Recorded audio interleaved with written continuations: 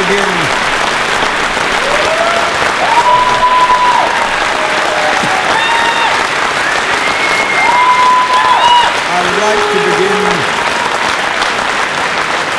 like to begin by congratulating all of you who've come to this meeting and the people who've organised it, because we have taken on a huge responsibility upon our shoulders, which is to defeat a government that is introducing the most right-wing reactionary policies that I've seen, certainly since Mrs. Thatcher, and in some ways worse than that. And this meeting reminds me, takes my mind back 68 years. I was then 20 years old. I was going to South Africa to learn to be a pilot. I was in a troop ship. And all we were doing in the war, we were discussing what do we want after the war, what after the war. A few of us met and we said, let's have a meeting on war aims. So I was sent off to see the colonel in charge of troops. I was an aircraftsman second class, which is the lowest rank you can be, and he was a colonel. And I saluted and said, sir, can we have a meeting on war aims? And he said, no politics in it, Ben. So I said, oh, no, of course not. So we had the most political meeting I've ever remembered. But one speech was made at that meeting, which I have never forgotten, and a lad, I wish I knew his name, but I don't. He got up and he said, comrades, in the 1930s we had mass unemployment. But we don't have mass unemployment in wartime. He said, if you can have full employment by killing Germans, why can't we have full employment by building hospitals, recruiting and training teachers, building homes, building schools? And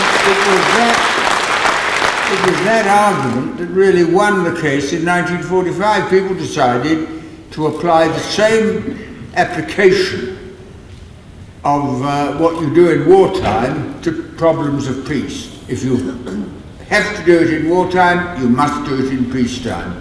And it did build a welfare state. It was by no means perfect, for God's sake, but at the same time it did build something which is now under direct attack by a government that's going back to the idea that if it's not profitable, you can't do it.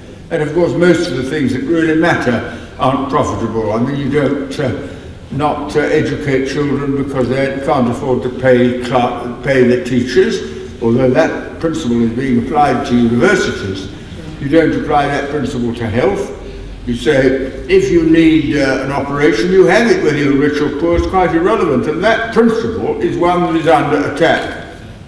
And in building our campaign, we have to unite people from right across the political spectrum and right across the country, pensioners, students, whatever group are affected are part of our campaign.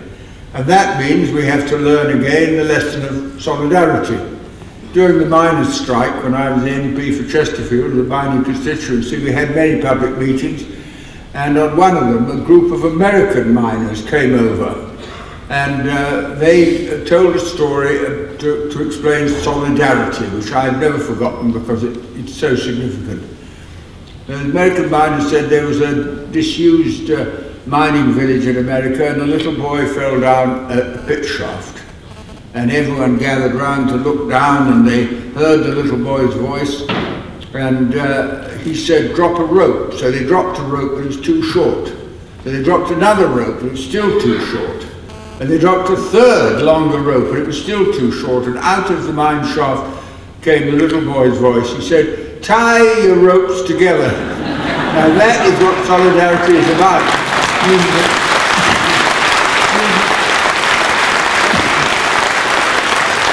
Students campaign for pensioners, pensioners campaign for students. We are all in it together in this fight. And what we are doing, of course, is resisting. That's important, but it's also more than that. It's a big educational program we're engaged upon, explaining to people what is really happening. We've been told that, if you believe the Tory ministers, that the reason we've got a crisis is because there have been too many people on unemployment benefit who should have worked. Well, it wasn't that at all. It was the bankers who were lending money they didn't have to people who couldn't afford to pay it back. And this idea that it's all been due to the fact that too many people in public housing, too many people are having operations, too many people getting benefits, is a complete lie. they're using that as an excuse to dismantle what we have achieved over the years in Britain. And by resisting it, we are also acting as a major educational force, explaining to people what's happening and why, and winning their support for different policies. And that means you have to look at the whole question of the economic crisis. It is a banker's crisis. And bankers caused it, and then working people are asked to pay the price of their mistakes. And it's something which simply has to be understood. Kate, a brilliant speech about weapons. I mean, if I were asked to make economies, the simplest economy I could make would cost the least trouble would be to drop nuclear weapons. There'd been absolutely no need to anybody. And 70 billion pounds is committed to building a new generation of them. Or take another level of taxation. I looked up the other day for interest, what was the level of taxation during the war when Winston Churchill was Prime Minister? So I looked up 1945, the last year he was Prime Minister, and the level of personal taxation on the wealthiest people was 95%. Why? Well, they did it because we needed the money, and because they thought it was fair that everyone should share the burden. And now we're in a situation where inevitably income tax will be cut down, and people will pay the price in cuts in benefits or jobs. So that's what we're doing, and I think we're heading for a very exciting period. Maybe the police will not be so keen to attack the crowds because their jobs are at stake. I wouldn't be surprised if that thought hadn't crossed the minds of a few coppers. But at any rate, anyone who goes into this must know what they're entering and be well aware of what they're doing. And we're not looking for heroes, but there will be some people who pay a heavier price for the campaigns they're engaged in than others, and we must honour them and respect them and support them as best we can.